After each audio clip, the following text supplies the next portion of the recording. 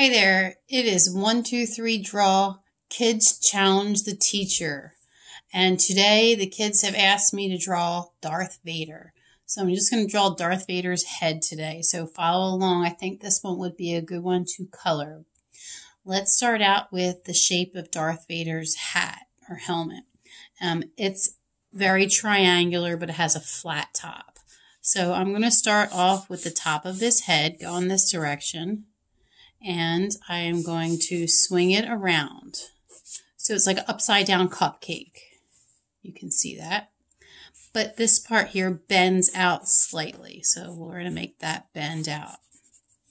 Now, this is like the halfway point. So it should be about the same as the top part and the bottom part. We got to think about the math or else things get a little bit out of shape.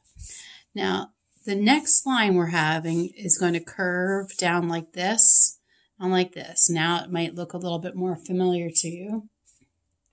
And then we're going to make the center part of the helmet come in like this. So this would be the center halfway point. I'm going to drop down just a little bit for this. And I'm going to make a soft letter M. That means that this is not going to come to a point. It's just going to come to a curve. And this is going to come around, and this will kind of come down like that. So you can see it's a letter M. And I feel like I went a little bit too curved there. So this is almost straight. There we go. I like that better. I am looking at a photograph.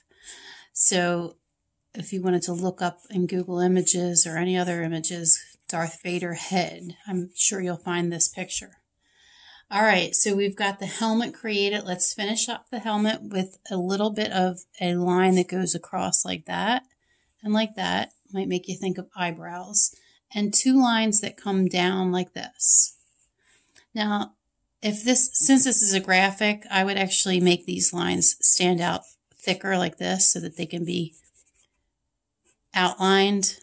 And this would be black and these lines would be white. These lines would also stand out as white too, because this whole helmet has to be black.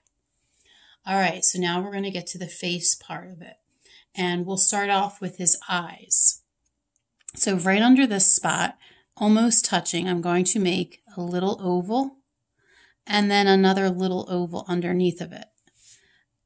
Attached to this piece, I'm going to make an oval that comes across and goes up into the top of the head. I try to make those two look exactly the same, and they are going to remain white. So everything we're drawing is actually going to be white, and everything that's left in the background will be black. Underneath of his eyes, there's also a slight line like that.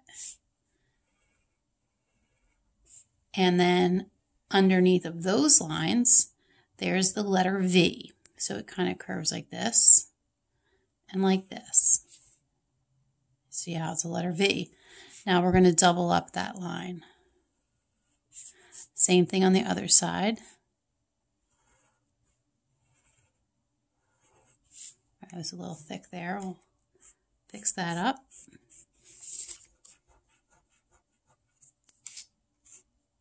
Okay, we're almost done Darth Vader. Now we've got to get the front of his face.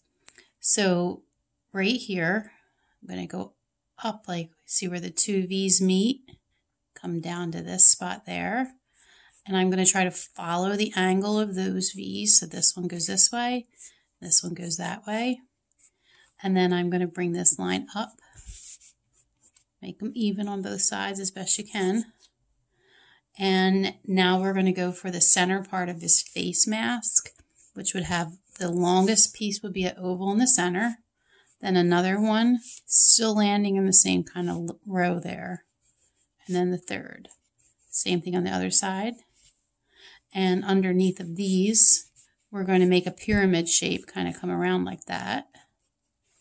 And the last thing we're going to do is take the edge of this and make a mark that comes in and back to there. Then go all the way up. All right, now we got to imitate that one. So we can start from here, come all the way down, go all the way over. And now we're going to go from here down to there. And you've just drawn Darth Vader. Now, this could have shadow and blending if you wanted to, but it could also just receive a ton of black colored pencil or marker, and you could really, make this look like a sharp graphic. But I think a pencil sketch with some sketch lines and some blending looks just fine. Good luck.